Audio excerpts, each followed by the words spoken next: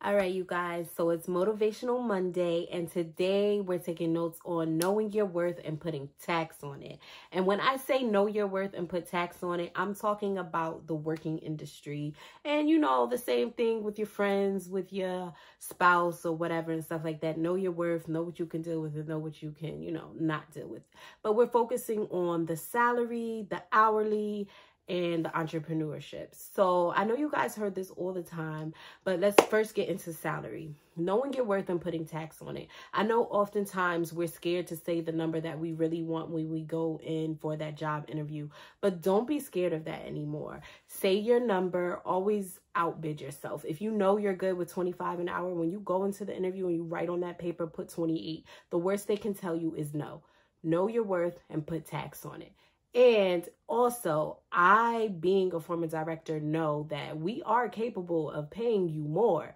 But if you come in all humble and like, oh, you know what do you pay? Or whatever, we set the bar. So now all you have to do is reject. If you set the bar, and me personally, if you come in well-groomed, articulating yourself well, looking like you about to sell this business or give me some delivery and as far as services, guess what? When I got to go up to the higher ups, I'm going to be like, I want to give this person a shot. I mean, you got 90 days probation. So for me, if you're not doing your job, I'm going to get you out of there.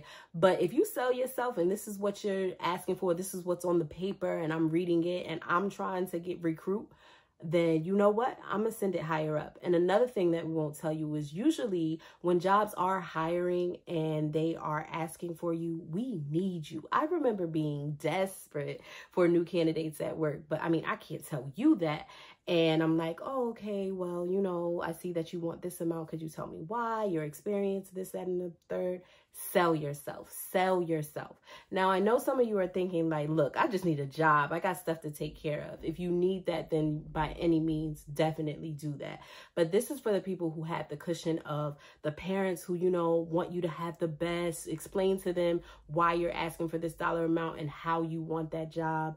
This is for the person who has the spouse that is understanding, that's giving you leeway to kind of find your way and do your thing. Explain to them that you're not leaving the house from your children or you're not leaving the house from other things that you want to achieve unless there's this dollar amount that you can obtain. So having that backbone or having that support is key. If you don't have that support, I mean, by any means, go get your job and do what you got to do, but save. Make sure you're saving.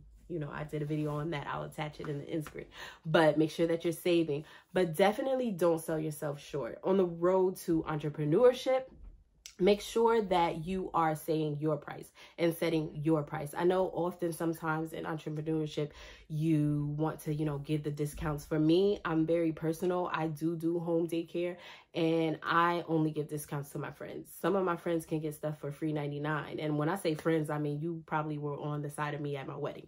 Like it's deep, like it's real. So I feel like free 99 is best for them because the more that they can progress, I feel like the more I can progress. Now, I'm not saying you can give every friend something free, and every friend isn't a friend. You have some associates and that does not count. I need you to be breaking blood and tears and crying with me for me to say, all right, I'm gonna give you my services for free 99. And then for those friends that you got stuff to do, you got bills to take care of, you could tell them the best I can give you is half price, maybe 10% off, maybe 20% off. It depends on you. Remember, you're knowing your worth and you are taxing it. So I'm just saying, for me, my courtesy is usually to my friends. But for entrepreneurship, set your price. The people who love your work, who want your work, they're going to try to save up to get your work, or they're going to try to save up to learn how to do your work, whatever the case may be. And you are inspiring them. So entrepreneurship can be very rewarding and it can be very hard. And it can be very tough.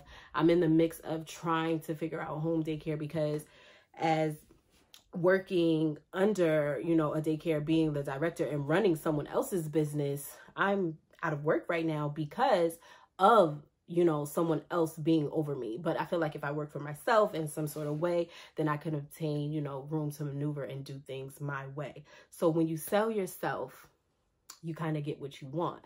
I feel like jobs often keep you, I guess in a box is what I'm saying. They keep you in a box by basically saying, oh, we're rewarding you with these 3 weeks vacation, paid sick time, blah, blah, blah, or whatever. But are they really rewarding you? I don't think so. So sometimes you got to see exactly what you can and cannot do, because that's where they try to get you. Because if you can get the next job and get more money and level up that way, then that's what you got to do. I feel like for me, I spent a lot of time at, I want to say it was like my second serious job, good salary, definitely paid the bills, did some where it was able to save, but I was there for 7 years, and then that business closed and I was going into, the workforce, trying to look for another job. And I was thinking like, I got a lot of stuff to take care of, and I was trying to get, to the top dollar. And I'm like, you know what?